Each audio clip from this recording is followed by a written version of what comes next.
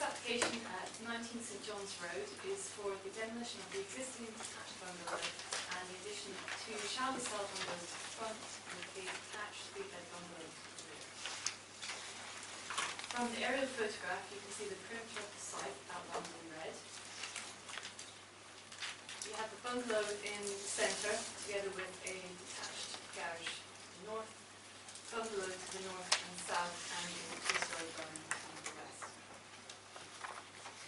This photograph shows the site in its existing condition, detached bungalow and detached garage, and you can just see the edge of the property in brackens to the rear of the site. This photograph is just to give you an idea of the site in context. It's taken from north of the site looking south down at the bungalow. This photograph is taken from the south looking up to the north. You can't really see much of the property because of the neighbouring property's garage, which is set quite far forward within the site. But in the next slide, taken slightly further up the road, you can see the bungalow to the rear of the neighbour's garage. This slide shows the layout. We have St John's Road along the edge of the slide just here. Two detached shallow cell bungalows at the front, together with on-site parking and landscaped gardens. We have a vehicular access along the side of the site here, providing access to the detached bungalow at the rear. You can see from the annotations here that all of the gardens meet the minimum standards for garden quality and quantity as specified in the design guide. The design guide requires a minimum depth, as you know, of 11 metres. All of the gardens meet or exceed this depth, but they are also 11 metres in width. We're providing an adequate garden size for what would be a family, or a series of family houses. I've included this slide because a number of representations received raised concerns about the position of the two shallow bungalows, in that they were forward of the building line created by the bungalows on either side of the site. Now the green outline shows the position of the existing bungalow, so you can see that actually the position of the proposed dwellings is not dissimilar to that which exists at the moment. The garage protrudes slightly forward. The garage is a single storey. There is also an element of variation within the street scene. This shows the elevations of the two shallow bungalows at the front, together with the neighbouring properties at the side. You can see that they're quite well spaced in terms of spacing with the neighbouring properties, and also there's a small space in between them as well. There's a slight variation in height. Again, there are bungalows on either side of the site, whereas it's shallow cell bungalows proposed to the front, so they will be slightly taller than what's immediately adjacent to the site. But again, there is variation within the street scene, as can be seen on the next slide. These houses are directly opposite. Now, there would be a slight stagger because the gradient within St John's Road decreases from the north down to the south. So even if these properties were all exactly the same height, there would still be a slight variation. But you can see here we have a very modest bungalow in terms of height next to a shallow bungalow and another bungalow here. So there is an element of variation in terms of height and spacing already. We have the elevations here for the shallow cell bungalows. We've already seen the front elevations on the street scene. This is showing the rear and side elevations. And on this slide we have the elevations for the bungalow that would be positioned to the rear of the site. This photograph shows the neighbouring property to the north of the site. It's a bungalow with a number of windows in the side elevation. Again, because of the gradient in St John's Road, although there's a 1.8 metre, 2 metre if you include the gravel board boundary fence, the windows do still provide glimpses of the site above the fence. This shows the neighbour to the south of the site. There is one window which is described in the report on the side elevation, however it's an obscure glazed window.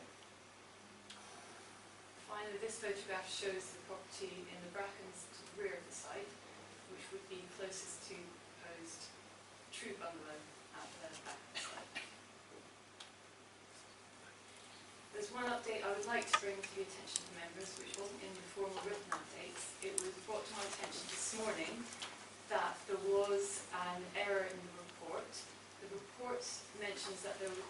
separation distance of 7 metres between the proposed rear bungalow here and the edge of number 1, the brackens. Now, when measured on plan, it scales as 7 metres, but in reality, this property here is not 3 metres from the boundary, it's 2.6 metres. So that means the separation distance would be 6.4 metres rather than 7 edge to edge. This doesn't change the recommendation because it's still above the minimum separation distances recommended in the design guide for a secondary window and the distance between the secondary window and the proposed development area. Got nothing further to add. Thank you, Chairman.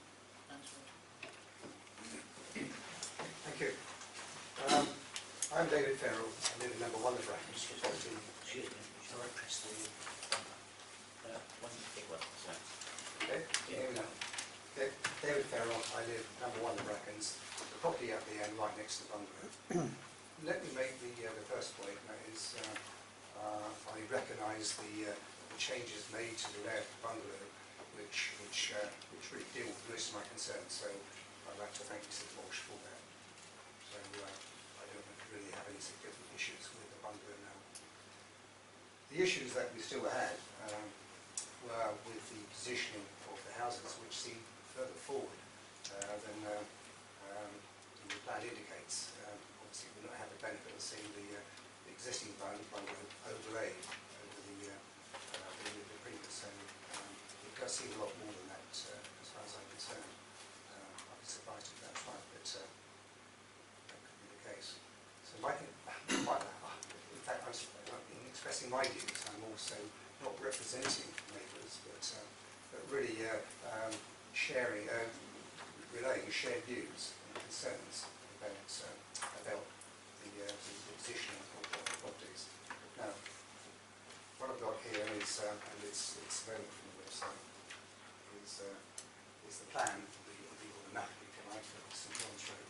You can see that all the houses are very much in line. It really is a good example, and I think current Borough Council plan needs to be actually doing for years for such a neat, tidy road, and long may it continue.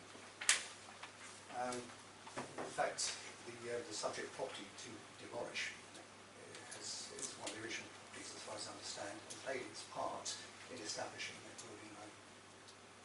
So, our views are that these properties at least should adhere to that line, so it wouldn't be a significant change, but they would be, but with the garages at the front, they would be more noticeable further forward. I know there is an argument that the property next door has a large double garage, but that does not have the same impact because, as the picture showed earlier, it is largely obscured by an attractive, mature hedge. And the new properties will not have that benefit. So, if the properties could be made more in line, I think that would satisfy our concerns.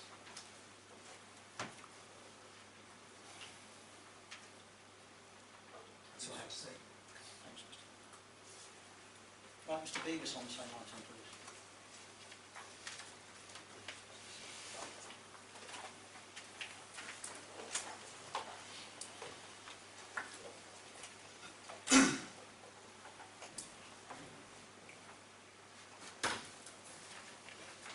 Good afternoon, ladies and gentlemen. My name is Colin Beavis, Visionary Partnership.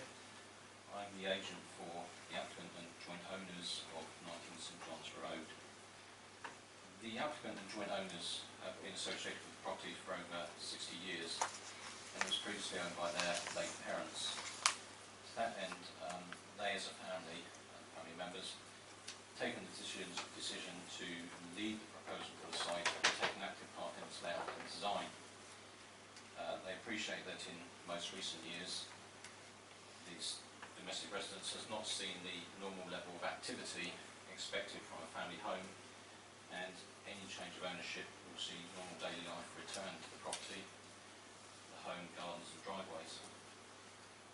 The owners have conveyed to us the strongest values of the site, in particular its southwesterly aspect and the many benefits this brings to the enjoyment of the property and gardens. this has been brought about by, of course, many years of their own personal experience of the home. The proposal is to replace the existing bungalow. We are looking at 2 chalet bungalows. Some of the comments have referred to 2-storey houses, which they're not. They're 2-storey chalet bungalows, fronting St John's Road, and to the rear we're now reduced single-storey bungalow. We believe these will provide comfortable 3-bedroom family homes. They're similar or lesser size to those around surrounding the site. The proposal has been developed after some early consultation with the planning department by way of a pre-application request for advice, and then thereafter, during the various consultations, some adjustments to the layout, particularly a reduction in the size of the rear bungalow.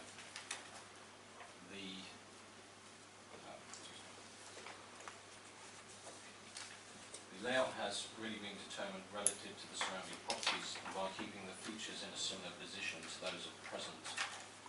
That is, the present driveway, which is on the north side, on the right-hand view from the road, is going to serve the rear bungalow. The front properties have been placed central to the south to maintain the lightness and sunny aspect to the new and neighbouring gardens. There's a lot of emphasis on the benefits of the garden and its aspect. We've had an ecological report, and those recommendations are supported by the family's request to retain, wherever possible, the boundary hedgerows, other shrubs and trees that can remain within the final gardens of the 3 properties. Of course, all the hard and soft landscaping will be agreed on its condition to be approved. The family have watched with interest some of the similar schemes in the neighbourhood. Some they like, some they said they like slightly less. They are very keen to maintain the similar size and type of property now seen in St John's Road, and not to let the future of the site remain uncertain. They are local residents, previously of St John's Road and before in Church Road. Mr. Beavis, we've run out of time. Okay, I'm almost at the end. Thank you very much. Thank you very much. Members.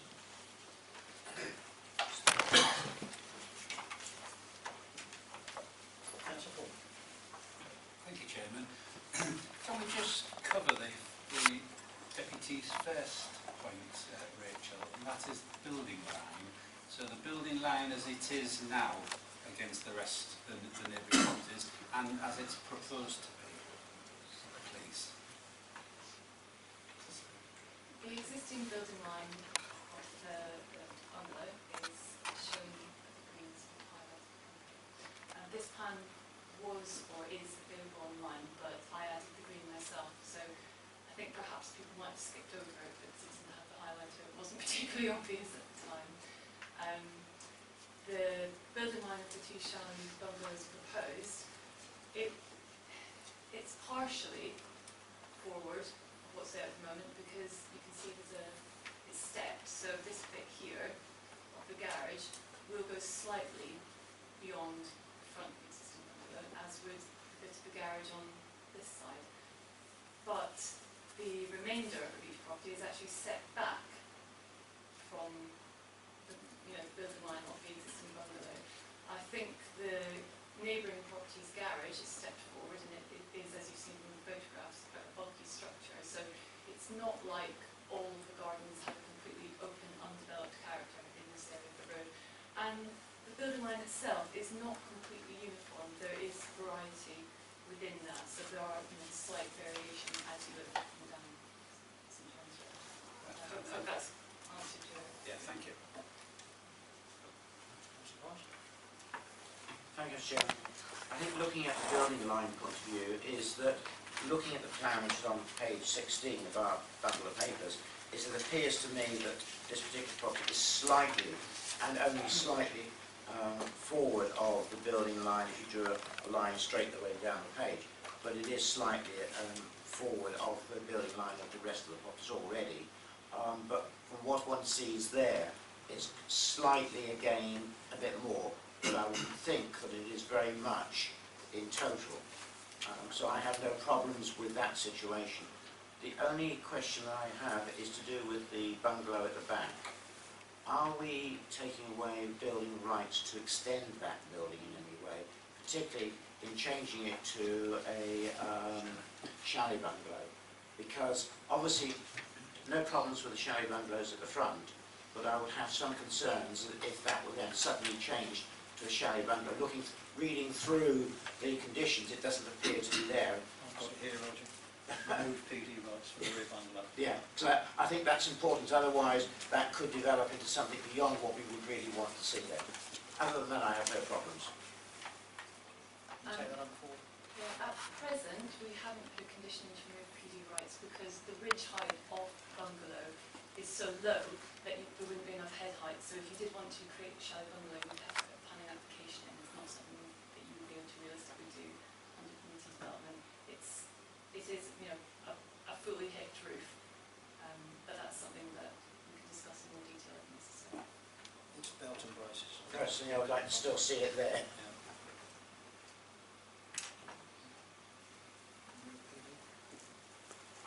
I mean, members are happy with it in a lot of respects, Chairman, and members want to remove community development rights just for roof alterations, and yes, we can put that additional condition on. Any other members? Councillor Paul. Thanks, Chairman. I know there are no parking objections, but is it possible to see a bit closer the parking arrangements for the? I think each of them have got to have two parking bays, just to satisfy ourselves on that, please. So the bungalow at the rear has got 2 parking spaces here, together with a turning head here. I mean, they potentially could have an additional space here, but obviously it would have to be in tandem. It's not required for the number of bedrooms. Yeah, the chalet bungalows at the front, originally they had 2 parking spaces together with turning space within the site. However, the development engineer didn't require there to be a turning head, and so they amended the plans because they thought it would actually be nicer to have a larger front garden. And that's more in keeping with the character of the area. There are, you know, planted gardens in the area, so that was considered to be a preferable option. Thank you. Any other members? Councillor Davis? Just as a query, Lee Smith said removing the PD lights be the roof, but not the PD lights that expand. Extend backwards. Yeah. Is that what you're saying? Councillor Davis is right, I didn't make my comment specifically on the roof alterations. I mean, if members felt there was issues in terms of the garden size, you could also address outbuildings and extensions. That would be a decision on point of view as members, Chairman. It seems to me it's 13 metres deep and it's reasonably wide. If members thought there's a specific problem on this side, though, you could do extensions and outbuildings as well. It seems to me from the discussion that roof alterations would be a bigger worry. If I'd extend towards the rear, towards the closest bungalow. I don't think, and I'll ask Rachel, because Rachel's seen the site, I don't think there's a huge amount of space there, Chairman, and I think also at the moment there's restrictions on permitted development and heights of building space boundaries. I'm happy for Rachel to comment on that, if there's more to say.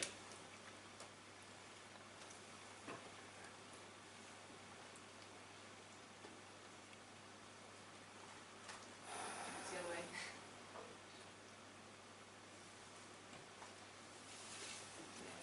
The distance between the edge of the bungalow here and boundary is 4 metres. So, I mean, potentially you could put something very modestly proportioned in there, but I think it's limited. And as we pointed out, the permitted development rights do come with, you know, criteria in terms of height and distance from boundary. So that's something we could include if we thought necessary, but we haven't today thought necessary. Chairman, it is the concern of members, particularly in that area, because that's another alternative, is that if members were concerned with just this part of the site, that you remove permitted development rights for extensions or outbuildings within that location, i.e. so if they still had permitted development rights, for example, to do something in here, they could carry on and do so. I think my concerns were originally wasn't the bungalow moved to try and satisfy the chap who gave the first deputation? So an extension on the back of it in that location would just negate what what you've achieved by moving the bungalow sideway. Okay. So I think, me personally, I'll just remove PD lights full stop, and they can always come in with an application. Otherwise it's getting messy with stuff taking bits and pieces off. Councillor Davis? Yeah, Chairman, I think we are approving a 3-bed dwelling, not a 4-bed dwelling. So I would agree with you, that's so close. Right. Remove PD lights will go. One other thing. I think a lot of people find it annoying when they've lived in a street of houses and then suddenly one appears in the back garden. What is the surface of that driveway? Because if it's shingle or something like that, it tends to be a nuisance to people. If it's hard standing, it's less of an impact on the close neighbour. The details would be agreed by condition, but we would be looking for it to be something that wasn't going to be noise like shingle, so it would be either tarmac or even Hard surface. more likely it would be hard surface or block paving, something like that. Can we condition that? You can condition it, or you can wait for the details to be approved by condition, because in the report I think it does actually mention that we'd be looking for hard Yeah. surface. I'm just happy to go along with officers making a decision to we condition. Happy? Councillor Rice? Chairman, the only issue really comes is that if the applicant comes in with a shingle drive and the officers say no, does that mean the whole thing goes out, or does it come back to us? Because I agree with you, and what the officers want is a hard surface, but what actually happens is, does the whole thing fall or what? Normally what would happen is, rather than refusing an application, because typically an application for discharge of conditions would come in for a number of conditions, so we would, in that situation, be more likely to approve the outstanding conditions, and then advise the applicant to come back in with an application just for shingle, if that's what they would get set on, and then it could come back to committee if they were so set on Yeah. having shingle. That sounds messy, isn't it? I mean, why don't we just impose a condition? We want it hard Yes. surface, end off. I'm happy to amend that condition. Conditioner? Yeah. Right, hard surface driveway and turning in. Right, Councillor Box? Looking at the rear property, there are 3 trees in the garden at the back and a tree just across the boundary. They haven't been mentioned as being protected trees at all, but we're changing the site from a fairly green site into a fairly well-developed site. And the remaining greenery existing is those trees. So I have a question really about what are those trees? The neighbours may appreciate them as an amenity. Would they be considered for a protection order? The applicant is keen to retain the trees and the screening along the boundaries. They're not protected because the majority of them are actually fruit trees, which we wouldn't seek to protect. Also, they're not visible from within the street scene, so there's limited amenity value, although the neighbours might appreciate them. But it's my understanding that the applicant's keen to retain these, notwithstanding these points. Thank you. Okay. Right, there's a recommendation. I would like somebody to propose it. Councillor Ford, seconded by Councillor Price. With those amendments? With the amendments, yes. Those in favour, please show. That's unanimous. That's approved.